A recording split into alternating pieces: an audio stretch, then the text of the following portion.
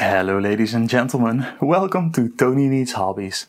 My name is Tony and in this video I'm going to do something that I have been looking forward to for a while.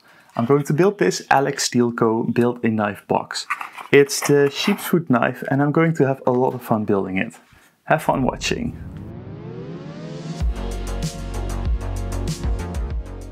Before building it, let's have a look what's inside the box. In this branded box comes all the material needed to make a sheep's foot knife. I'll talk more about the knife design later. I bought this kit from the Alec Steele Co. website. If you don't know Alec Steele, he is a very enthusiastic YouTube blacksmith. Currently they're doing a clear out sale, so you might be able to pick up some materials at discounted prices. Back to the contents of this box. This kit came with 2 pieces of stabilized African mopane handle scales, a drill bit, a nickel brass pin and a knife blank, which is made out of 1075 high carbon steel. It's pre-normalized, so it should be easy to work with before hardening. The first thing that I'm going to do is take off this sharp point with a file, since I don't like it that much. Using the same file I will then take away the scale or oxide on the location where the bevel will be filed in. This allows me to scribe 2 lines so I know how much to file away. First I use a blue marker to color the surface. The blank is 5 mm thick, so I will scribe 2 lines using an old caliper at about 2 mm to leave enough steel after grinding the bevel in. I learned from my previous blade that if the primary bevel is too sharp before hardening, it might damage during the hardening process. That's why I will not file away too much at this stage. Since I don't own a belt grinder yet at this stage of making the video, I will use the knife filing jig that I made on this channel a while ago. With the blank clamped securely, I file at a set angle. When the scribed line is almost reached, I lower the file guide and continue filing. These steps are repeated until the full primary bevel is ground in. On both sides of the blade, of course. It took me a couple of hours, and after a while I couldn't resist ordering a small 1x30 belt grinder to speed things up a bit. The grinder came right on time before finishing this knife. You can see the grinder I got later on in this video.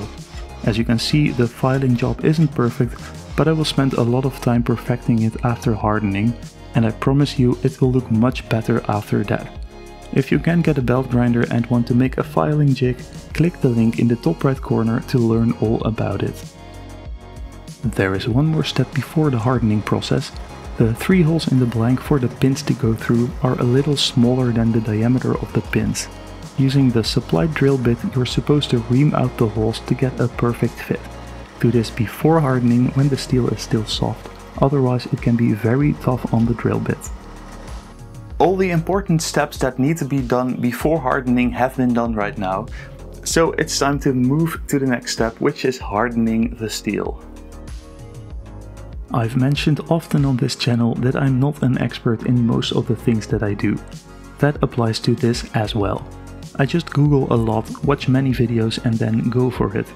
In this case I learned that the steel needs to be heated to around 850 degrees Celsius and keep it there until the blade is evenly heated. To check this I use an infrared thermometer as well as a magnet, since steel loses its magnetism right before it reaches the hardening temperature. For heating I use this little DIY charcoal forge. When making my kiridashi I had some issues with it burning the edge of the blade. I got a tip from viewer Frank to keep the edge thicker and heat the blade edge up when using a charcoal forge. That's what I did this time. If you have any tips for me regarding anything, please put them in the comments. I'm always eager to learn and all advice is hugely appreciated. When the blade is at the correct temperature, I quench it in warmed up vegetable oil. On video the steel looks too hot, but I'm doing this at dawn to better judge the color of the hot steel. The camera adjusted its settings and as a result the steel looks much hotter.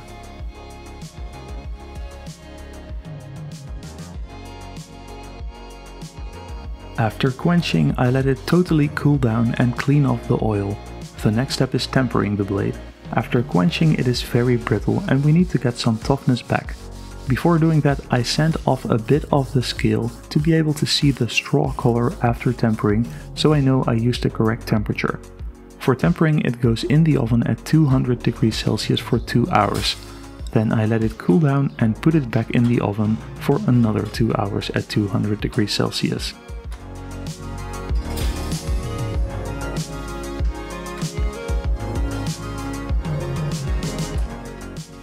The blade has been hardened, it has been tempered, and now it's time to remove all the scale and oxides. And since I don't own a good quality belt grinder, I have to do that all by an awful lot of hand sanding. I clamp a piece of sandpaper on a flat tile of granite to make sure I'm sanding flat surfaces. It isn't a lot of fun, but it has to be done to make the knife look better and to get a better bond between the steel and the handle scales.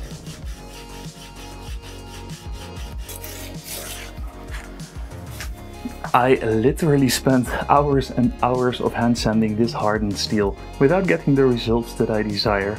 So I decided to get a 1x30 belt grinder and see if that can speed up the process a bit. Let's see how it goes. The 1x30 that I got is similar to the ones that you can get at Harbor Freight in the US and Canada. I live in Europe, so I got the source one here. I'll put a link in the description to where I bought it.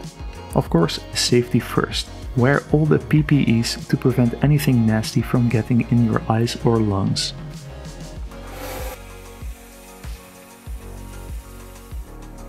Boy, am I amazed with this little machine. It only cost me €100 and saved me so much time. With only a couple of passes, it already looks so much better that I wonder now why I didn't buy this tool much sooner. The build quality is good. Important bits of the machine are made from metal. It is definitely a hobbyist tool and not a pro tool, but it fits my needs perfectly. I started with an 80 grit belt to quickly clean up the bevel, then I moved to a 200 grit belt for the final touch. In between passes I cool down the steel in water to prevent it from getting too hot and to lose its hardness. The secondary bevel is ground in as well, but I don't sharpen it yet. I have to do many more steps and don't want to run the risk of cutting off some of my body parts. That's why I wrap the rough edge in tape as well.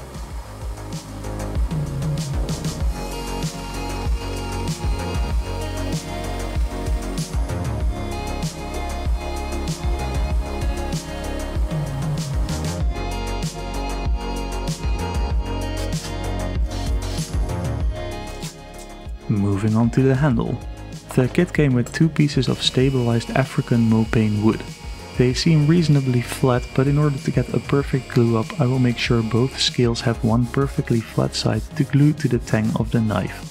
I again do this by sanding it on a flat granite tile. Then I shape the bit that I cannot reach after it is glued together. I round it off nicely and bevel it at a 45-degree angle using a small disc sander. Be sure to use small passes or otherwise the wood will get hot and it will get burn marks that will not look good. When the shaping of that one side is done, I tape and clamp the tang of the knife and both scales together and drill the 3 holes for the pins straight down using the drill press and the drilled bit that was supplied with the kit. A tip from experience, be sure to keep track of which scale goes to which side of the tang. The middle hole is not in line with the other 2 holes in this kit, so after drilling the scales only fit one side.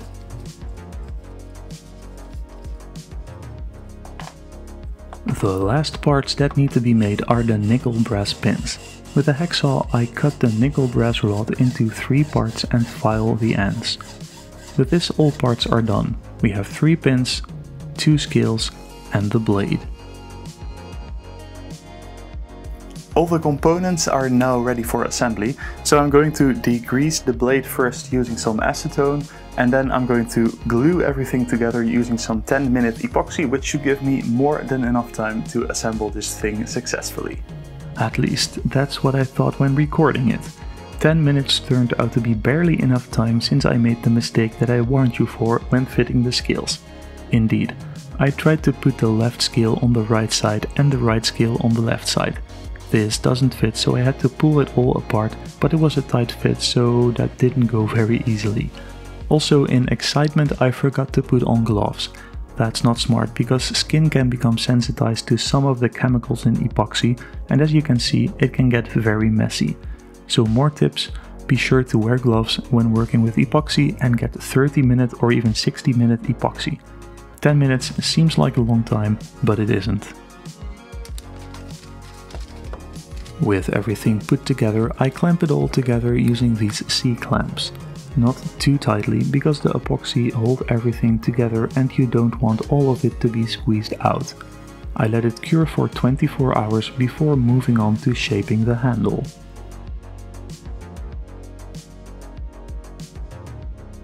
As you can see, it was a bit of a messy process, but everything turned out fine. It doesn't look very good still though, time to work on that. I start with some hand tools. First I trim the excess of the pins off with the hacksaw, and then I use this Japanese saw to cut some larger pieces of the wood off. To save the new belts on the 1x30 grinder, I used this old belt sander to sand the pins flush to the wood. Then I used a new belt grinder to make the handle fit my hand really good. This is a careful process. You don't want to sand away too much too fast, as you will hit the steel and grind away that as well. This will alter the shape and that is not desired. I take slow passes and don't use too much pressure. This will prevent the wood from burning, and it also allows me to take good decisions and judge the shape the handle is taking really well. Slow and steady is the key. And compared to the hand sanding from the beginning of the video, this is going at warp speed.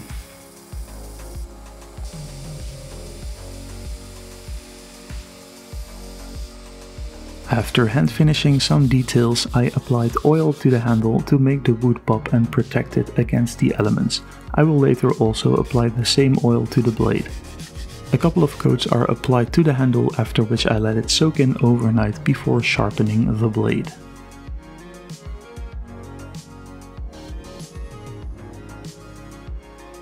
For sharpening I use ceramic stones.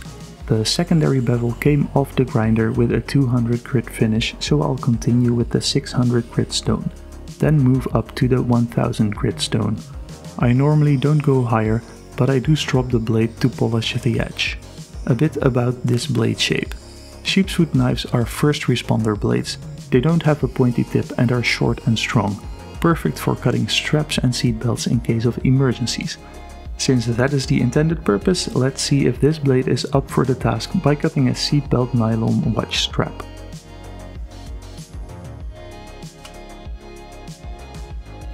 So is this the best knife ever? No, it isn't. Could I have done a better job? I probably could have. But am I happy with how this turned out, being my first real knife? Absolutely. I had a blast making it, and what is even more important, I learned quite a few things. So let's quickly go over some of the things that I learned building this Alec Steele Co. sheepsfoot knife. Knife making isn't easy. A lot of attention is required to get the wood and steel in the perfect shape.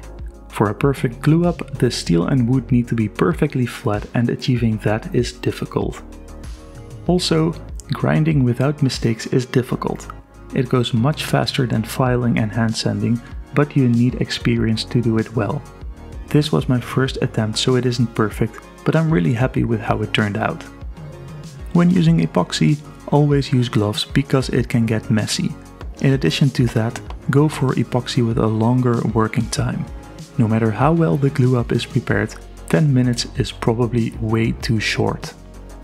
I improved some of my metallurgy experience as well, and as a result was able to successfully harden this blade with an improved process over when I did that for the first time.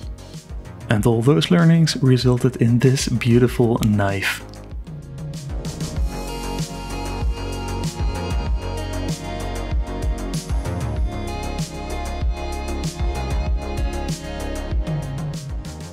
Alright, that's it for this video. I hope you have enjoyed watching it. If you did, then don't forget to hit that like button. I will probably make a sheath for this knife in the nearby future. If you don't want to miss out on that video, then don't forget to subscribe to the channel for more content like this in the future. That's it for now. I would like to thank you for watching. Bye bye.